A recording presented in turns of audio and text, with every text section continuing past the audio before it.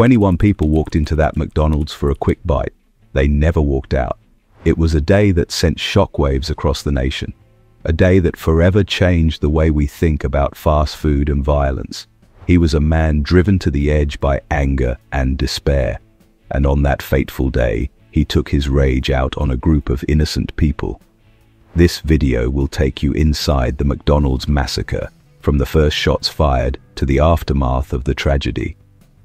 We'll hear from the survivors who lived through the horror, and we'll explore the motives of the man who pulled the trigger. In the vibrant 1980s, the United States was riding the wave of an economic upswing, leaving behind the tough times of the 1970s. But beneath this layer of prosperity and peace, a sense of unease was simmering, a growing worry about unexpected violence in everyday places. This undercurrent of fear exploded into a shocking reality with the tragic events that unfolded in San Ysidro, a neighborhood nestled in San Diego's embrace. San Ysidro, more than just a border crossing, was a community rich in history and pride, often overshadowed by its role as a gateway between nations. It was a place where people lived, laughed, and loved, not just passed through. But on July 18, 1984, this vibrant community faced a nightmare that would forever mark its history. James Huberty, a 41-year-old struggling with unemployment and mental health issues, fell through the cracks of a system that failed to hear his cries for help. This failure set the stage for one of the most horrifying incidents of the time. Just days before the massacre, Huberty chillingly hinted to his family about the violence he was about to commit. Dressed in military gear, he walked into McDonald's not for a meal, but to launch a terrifying attack. His indiscriminate shooting spree left men, women, children, and even infants as victims of his unleashed fury. This tragic event shook the nation, forever changing the lives of those in San Ysidro and beyond, and raising critical questions about mental health and public safety. The terrifying moments of the San Ysidro McDonald's massacre linger in the minds of those who survived. Maria Enelda Diaz, who was entering the restaurant with her young child, remembers the horrifying instant when Huberty brushed past them, his gun spewing devastation. Carla Felix, just an infant at the time, miraculously survived as her mother's hand intercepted a bullet meant for her. In the midst of the pandemonium, 16-year-old McDonald's worker Alberto Leos sought safety with his co-workers. Tragically, their hiding spot turned into a deadly trap when Huberty discovered them. While Alberto managed to survive, he lost his colleagues, an experience that profoundly influenced his future decision to pursue a career in law enforcement. The response to the shocking scene was immediate, yet the terror seemed to stretch on endlessly. Officer Miguel Rosario emerged as a crucial figure in the crisis, his swift decision-making leading to the area's lockdown and a carefully coordinated police response. The nightmare finally ended 77 minutes later, with a sniper taking down Huberty. But the aftermath was devastating. 21 people were dead, including an unborn baby, with 19 others injured. In the days that followed, the community of San Ysidro grappled with the enormity of what had happened, trying to make sense of the senseless. The massacre sent shockwaves throughout the country, prompting a serious reassessment of how police and emergency services handle active shooter incidents. This tragic event became a turning point, significantly influencing the strategies and preparedness of law enforcement agencies in dealing with similar situations in the future. Year after year, the community of San Ysidro comes together in a touching tribute to remember that heart-wrenching day. Local leaders and residents join hands to honor those who were lost, ensuring their memories are forever etched in the hearts of the community. This annual ritual is a powerful display of the community's unbreakable spirit and resilience, even in the wake of such a terrible tragedy.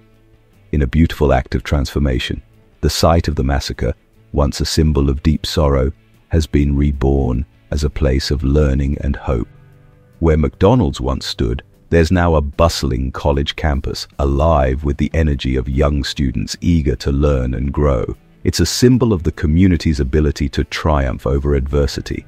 The memorial at the site, with its 21 white pillars, each standing for a life lost too soon, is a quiet but profound reminder of the delicate nature of life and the lasting impact of violence. For the survivors and the victims' families, the emotional scars of that day are still present. Time has softened the sharp edges of their pain, but the loss remains a part of their lives.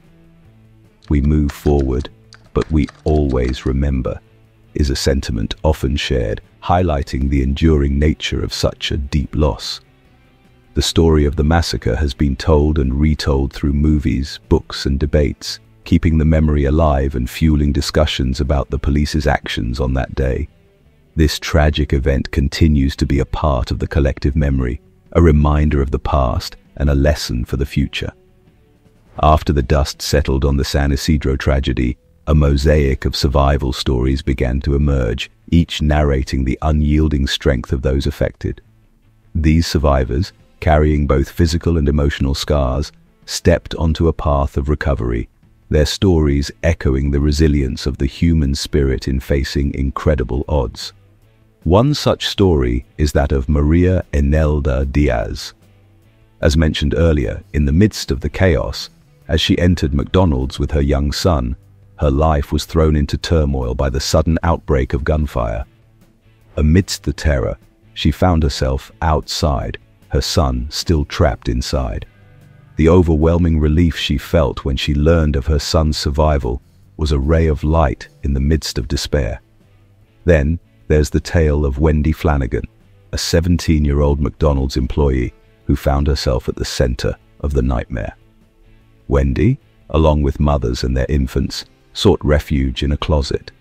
Huddled together amidst the echoes of gunshots and hushed cries, they waited, their futures uncertain, in those endless, tense moments. For many, the physical journey of recovery was long and painful. Consider Carla Felix, just an infant then, who miraculously survived a gunshot to the head. Her survival stood as a symbol of hope amidst the tragedy, but it left both her and her mother with enduring physical scars, a testament to their incredible resilience. Yet, it's the invisible scars that are perhaps the most profound. The psychological toll of the massacre was far-reaching. A study later showed that about 12% of those who survived suffered from post-traumatic stress disorder, PTSD, to varying degrees.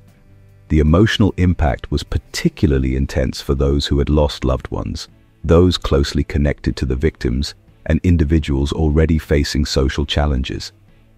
The stories of these survivors and their journey through the aftermath of the San Ysidro massacre continue to remind us of the enduring human spirit in the face of life's most challenging moments. In the wake of the San Ysidro tragedy, the community embarked on a journey for justice and accountability. The survivors and the families of those who were lost turned to the legal system, seeking a sense of closure and reparation. They filed lawsuits against both McDonald's Corporation and the city of San Diego, citing negligence and a lack of security on the premises. This legal path was challenging, but it eventually culminated in settlements that provided some financial relief to those who had suffered immeasurably. As time passed, those affected by the tragedy found a form of healing in sharing their experiences. 30 years later, their voices were featured in a news story, a unified echo of survival against the odds. Carla Felix, who was just a baby during the massacre, took part in a documentary, sharing her personal story of survival and recovery, which resonated with many. Alongside these personal tales of resilience, the legal battles raged on. The survivors and families sought justice against the city of San Diego, former Mayor Roger Hedgecock, and Police Chief William Colander. They argued that the police response was lacking in urgency and care. However, the courts ruled that such an unpredictable and heinous act was beyond the foresight of businesses and law enforcement. This brings us to ponder, how can we, as a society, better safeguard our communities against such unthinkable acts? What measures can we implement to ensure that the lessons from San Ysidro lead to significant improvements in public safety and mental health support? For those interested in delving deeper into these important questions, and joining a community dedicated to seeking solutions. Subscribing to our channel is a great way to stay engaged and informed. Thank you for watching and contributing to this crucial conversation.